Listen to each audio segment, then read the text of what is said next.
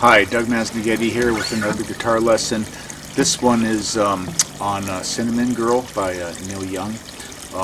This lesson is organized like all my others. I do a quick introduction here, move on to a cover, and then on to the lesson, so you can skip forward if you want. I guess Cinnamon Girl was released on Neil Young's album where he was backed by the band Crazy Horse in 1969, and I'm really not that familiar with this album. I believe the name of it was We All Know This Is Nowhere. Yeah, We All Know This Is Nowhere. I believe that was it. Anyway, it's an old tune, and it's played in drop D, so you'll want to bring your two E strings, the high E and the low E, drop them straight down to a D. And without further ado, I guess we'll move on to the cover.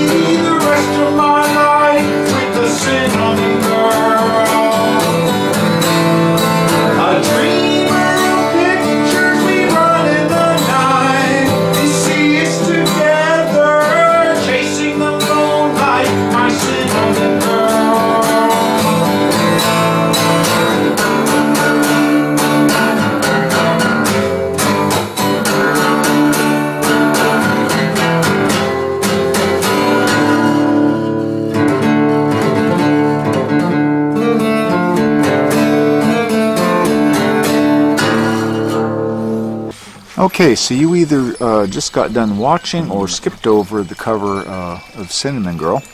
The song is played in a drop D tuning, so you want to take your 6th string and down tune it from an E to a D, and take your 1st string and down tune it from an E to a D. And the song opens with just bar chording, and the A configuration kind of bar chord, where you're using your ring finger to cover the fourth and the third and the second string. And you want to do that up on the 7th fret, and you want to bar the 5th fret, but you don't want to bar the 6th string. You want to let that thing ring, right? So your first string will tend to be dead, depending on how good you are at doing an A bar. It is possible. It's usually dead for me. So anyway, it just starts out with.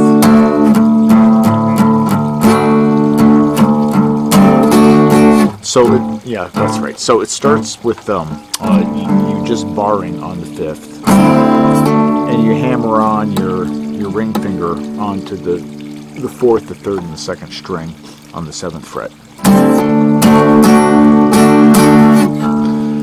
You drop down and cover the 5th and the 4th string on the 2nd fret, and actually cover the 5th with your index finger. Then also cover the 5th string on the 3rd fret.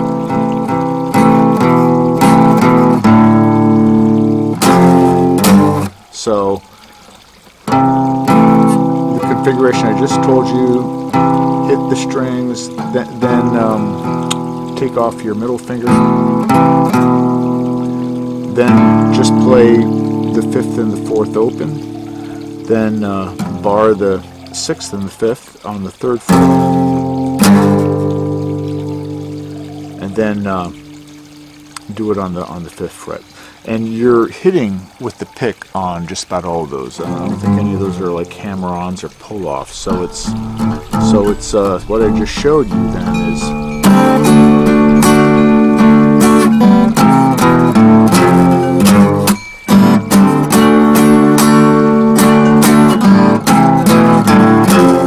Second time through, he doesn't follow through and do the 5th fret. He just stays on the 3rd fret and lets it hang. So do that again real slow.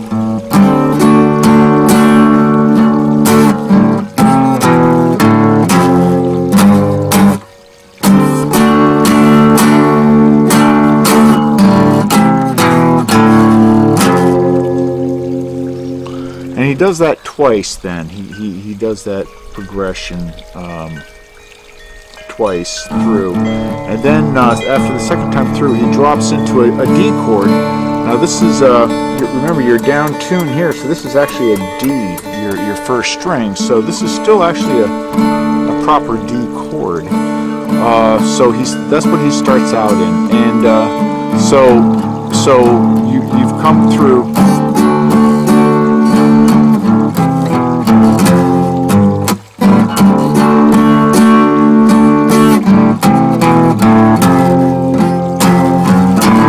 I like to do an open before I actually.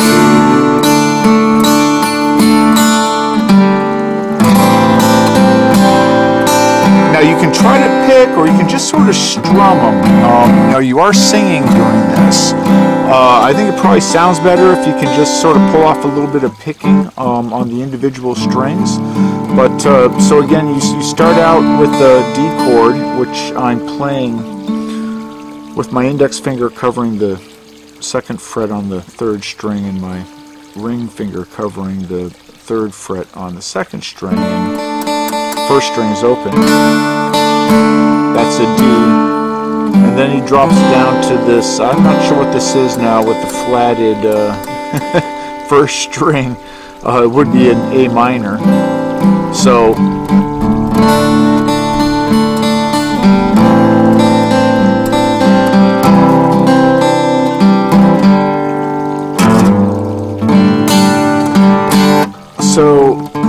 we started out with the D, we dropped down to this A minor configuration where I'm covering the 2nd fret, the 1st fret on the 2nd string, and the 2nd fret on the 4th string.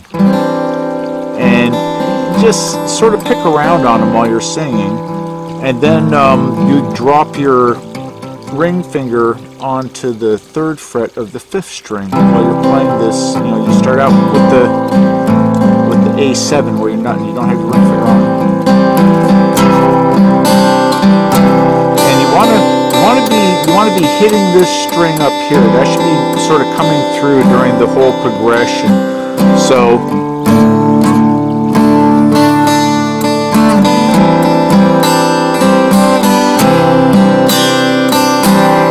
into that C chord. So I'm just completed. I took the A7 configuration and I dropped my ring finger on the 3rd fret of the 5th string, right? And then take your ring finger, drop it on the 3rd fret of the 6th string, and slide it up immediately to the 5th fret. Put your index finger onto the 3rd fret of the 2nd string. So what I just showed you then on the course is so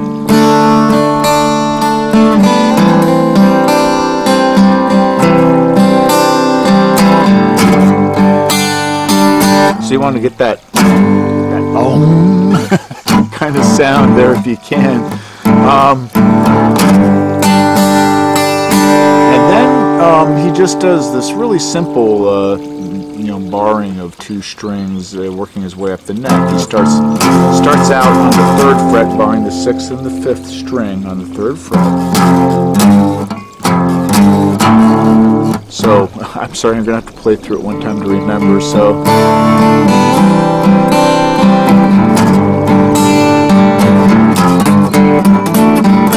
yeah, that's right. So you start with barring the 3rd fret, 5th and 6th string. Then you hit those same 2 strings where you're barring them on the 5th fret, and then you do an open 5th and 4th,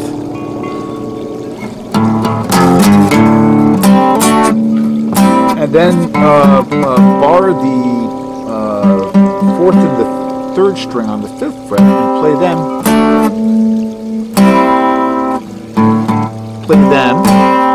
But hang on a second. Yeah, so bar them, and then the same 2 strings, bar them on the 7th fret with your ring finger, and then play them open, bar them again on the 7th fret, and I think that's it. You might do that again. Let me just find out.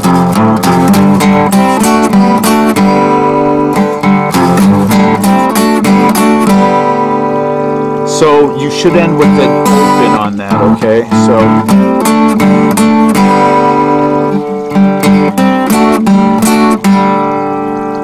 and then you come down to this A7 configuration that I showed you earlier.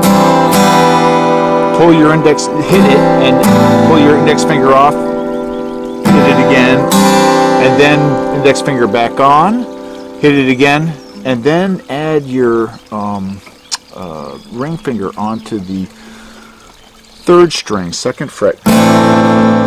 So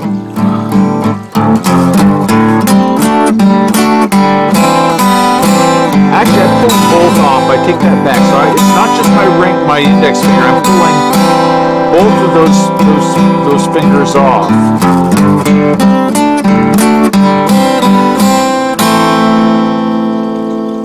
And then you add your ring finger to get that nice A minor. So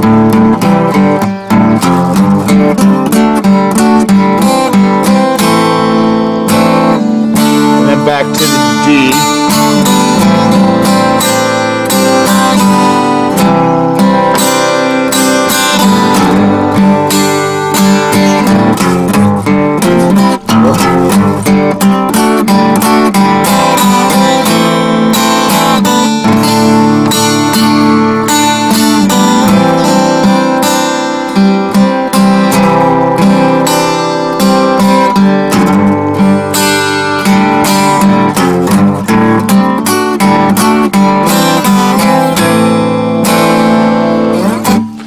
Okay, so that's basically the verse, right? So after he does that, he goes through that twice, singing the first round of the first go through the first verse, and then he goes back up to the barring thing that we were doing earlier.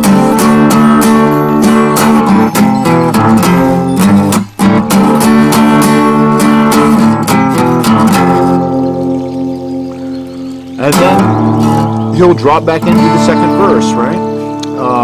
So there's this little interlude thing that he does where after he's done the second verse, he's back to this.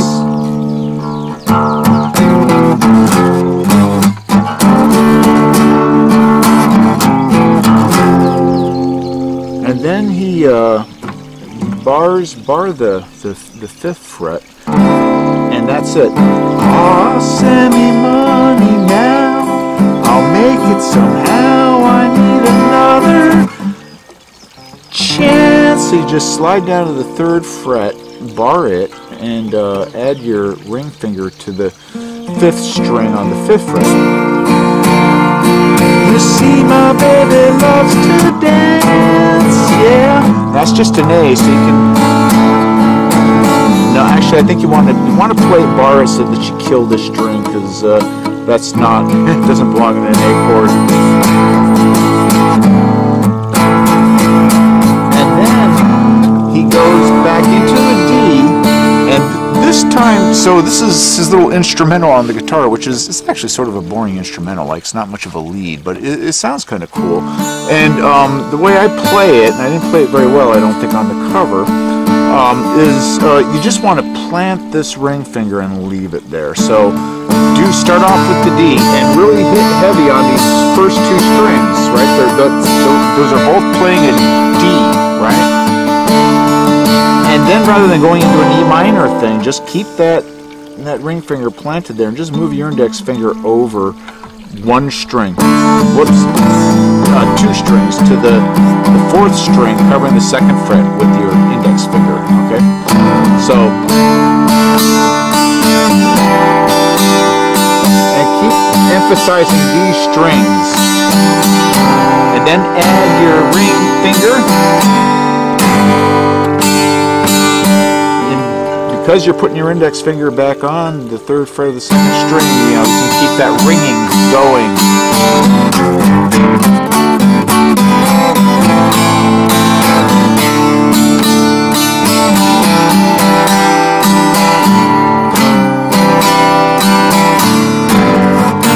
I botched that, sorry.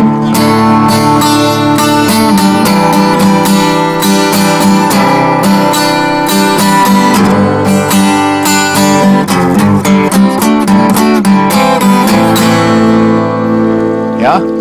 Like that. And that's pretty much the whole song, right? So, when you start your vocalization, when you go into the D, you start the song.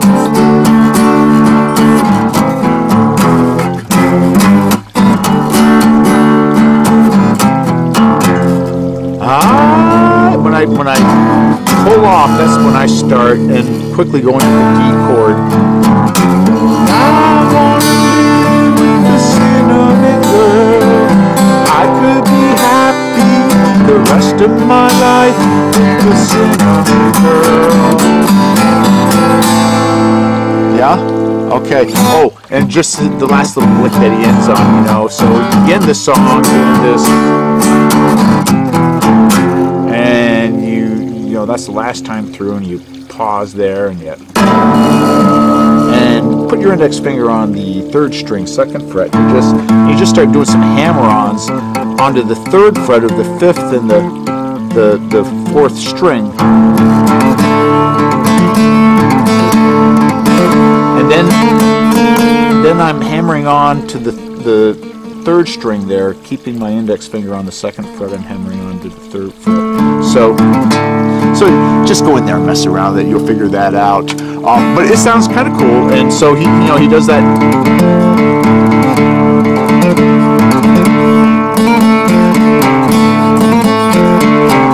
And then to end on that open bass, just slam it. If you have an amp, you crank it up. So that's Cinnamon Girl. Hopefully this was helpful.